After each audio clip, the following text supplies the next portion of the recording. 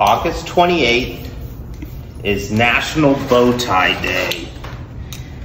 Now, looking through all the cuts that we have here in our print shop exhibit at the Sacramento History Museum, we couldn't really find any bow ties, especially in the Lewis Winter collection, considering all the clothing items that are in that collection, or individuals. No bow ties, no men wearing bow ties or anything like that. It just wasn't really a fashionable item, I guess, for when he was making all those cuts in the 1890s.